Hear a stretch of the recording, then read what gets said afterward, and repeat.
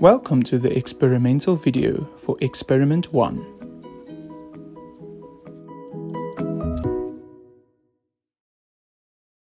Start by collecting distilled water in a large 600 milliliter beaker. To accurately dispense 600 milliliters of water, we will use two volumetric flasks, one 500 milliliter and another 100 milliliter volumetric flask. As indicated in the video, use a funnel to transfer the distilled water from your beaker to the 500 milliliter flask until an appropriate level. Thereafter, use a pasteur pipette, which is a plastic pipette, dropper pipette, to allow the bottom of the meniscus of the water level to reach the line which indicates that 500 milliliters has been accurately dispensed. You will follow a similar procedure for the 100 milliliters.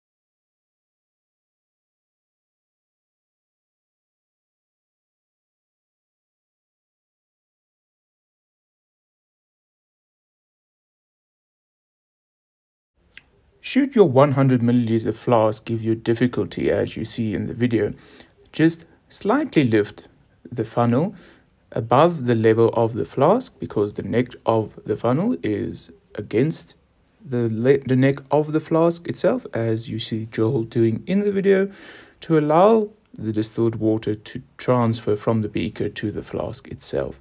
Be careful though that you do not spill and that you do not break any of the glassware.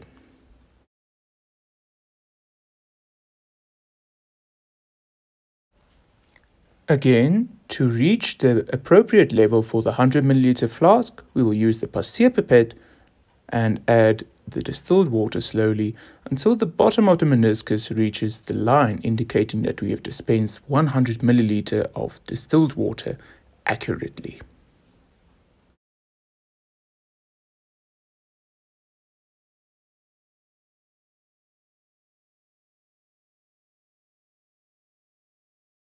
Now that we have accurately measured our water, we can add it to the thermos flask.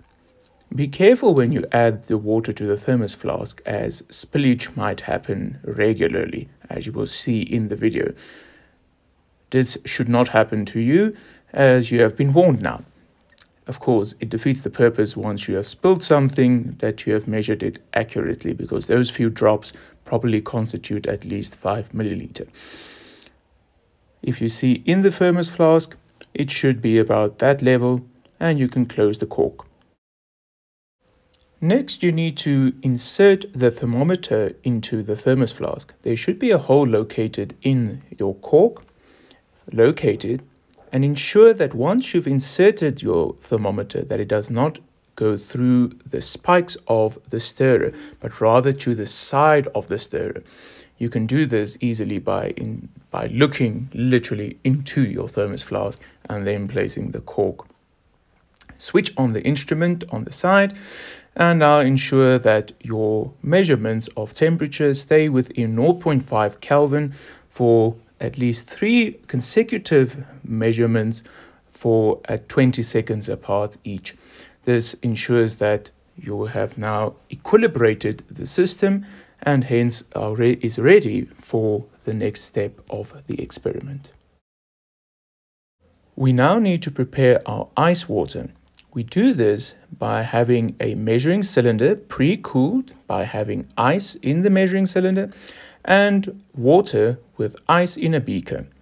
Take the water with ice in a beaker and try to add only the water part into your measuring cylinder up until 100 milliliters. As soon as you get close to 100 milliliters, again we will use the pasteur pipette to accurately get to 100 milliliters. Similarly, as we have done for the volumetric flasks earlier. You can see this in the video. Once again, look for the meniscus to be at the bottom of the line. We now need to determine the temperature of our ice water. Here we show you how to put on your electronic thermometer, because realize that's something we didn't show you. And you simply place it into your measuring cylinder containing your ice water. Once the measurement stabilizes, you will see for about 20 seconds it should stabilize within 0.1 Kelvin. Then you may take that measurement as the temperature of your ice water. Remember, before moving on to the next experiment, once you've placed it back into the thermos flask, you need to allow it to equilibrate again. In the next step, you will add your ice water to the thermos flask, and we have lifted the stirrer head to allow this. So now that the cork is back in place, you will see that the stirrer head is quite elevated. You can lower it by adjusting the knob at the back and move it on the shaft until the appropriate marking level as shown there in the video. Adjust the cork lid again and ensure that the thermometer is nicely stationed in the flask, and switch on your stirrer head on the side of it. There's a green button. Then you need to ensure that your temperature is stabilized for 3 consecutive 20-second measurements before moving on. Of course, again, within 0.5 Kelvin. And as you can see in the video, it should equilibrate quite quickly.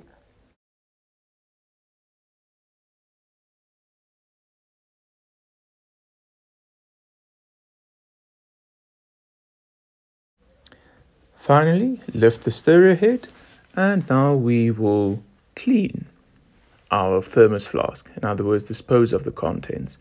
Since it's only distilled water, we may dispose of our contents merely in the drain. There's no environmental impact by disposing of water in the drain. One might argue disposing of so much water is an environmental impact in itself. If you were to have any ice particles stuck in the thermos flask, you can remove that by swirling a bit of distilled water in the flask and then subsequently rinsing it out with that distilled water. Finally, dry the thermos flask using paper towel.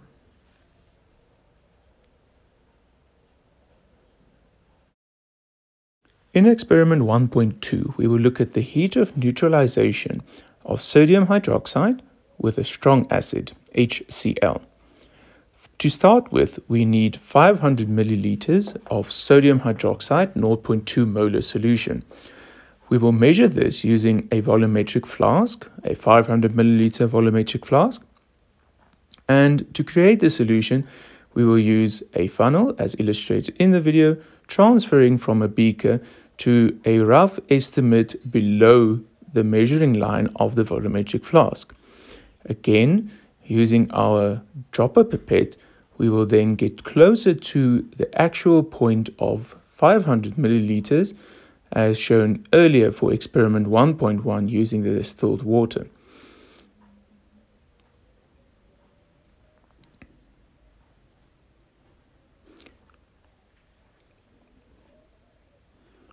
Ensure that the bottom of the meniscus lies just above the line, indicating that 500 milliliters has been accurately measured for sodium hydroxide. Add your 500 milliliter sodium hydroxide solution to your dry and clean flask. Next, lower the stirrer head to the appropriate marking on the shaft and ensure that the cork with the thermometer is sealed, ensuring that the thermometer is not inside the spikes of the stirrer. Switch on the instrument and ensure that your measurements stay consistent within 0.5 Kelvin for 3 measurements 20 seconds apart, which means that the system has been allowed to equilibrate. Next, accurately measure 100 milliliters of HCl solution as we have previously done for all other solutions. Add your acid to your stirring mixture of sodium hydroxide in your thermos flask and allow the system to equilibrate, meaning for 3 consecutive measurements 20 seconds apart, the system must remain within 0.5 Kelvin of the previous measurement, as you will see on the electronic thermometer shortly.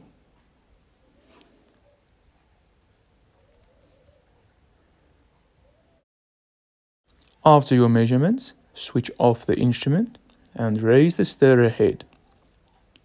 This will expose the stirrer as well as the thermometer and allowing you to rinse them down since they have now been exposed to an acid-base reaction which can cause corrosion on these materials. Rinse them down with distilled water from a distilled water bottle, ensuring that they are thoroughly rinsed before discarding the contents of the Duo flask in the appropriate waste container. The appropriate waste container will be clearly marked on your day as acid and base waste, as shown in the video. Open the container and discard of the contents. Please also rinse the thermos flask with distilled water multiple times to ensure that you have removed all the waste. You will repeat experiment 1.2's procedure for 2 more acids. In experiment 1.5, it requires 750 milliliter of distilled water. Hence, you will use a 500 and 250 milliliter volumetric flask to do this accurately, as we've previously explained. Take your 750 milliliters of distilled water and carefully add it to your thermos flask, ensuring that no spillage occurs. Lower the stirrer head into the contents of the thermos flask to the appropriate level as marked on the shaft of the instrument, and then ensure that the cork is tightly fit before switching on the instrument to stir. Once you've completed that, ensure that your measurements stay within 0.5 Kelvin for 3 consecutive 20-second measurements before proceeding to the next step. Now add your pre-weighed ammonium nitrate to your stirring distilled water as indicated here. Try your best to get all the ammonium nitrate, or not really your best, you must get all the ammonium nitrate out of the bottle into the stirring thermos flask to ensure that you have the correct measurements associated with the quantities. If anything is spilled over the sides, you can add that as well into the flask. Then, of course, look at the electronic thermometer's measurements, and it needs to stay consistent for 3 20-second measurements within 0.5 Kelvin. And if it does, then you may take it as the final temperature of your measurement. Finally, after your equilibration is finished, switch off the stirrer head, raise it, exposing the contents of the thermos flask, opening it up so that you may rinse your contents. Use a bit of distilled water from a distilled water bottle to rinse down the electronic thermometer, the stirrer head, the stirrer shaft, and dispose of the contents of the thermos flask in the appropriately marked waste container, which would be something like ammonium nitrate waste. Be careful, as this is very oxidizing. Of course, rinse the thermos flask a few times to ensure that you collected all the waste from the thermos flask and that there's no contamination for your next experiments. Dry the thermos flask before continuing to the next experiment and ensure that there are no droplets left. You will subsequently repeat the steps followed in experiment 1.5 for experiments 1.6 and 1.7 for barium chloride and copper sulfate. Both of these are hydrated metal forms. Thank you for watching.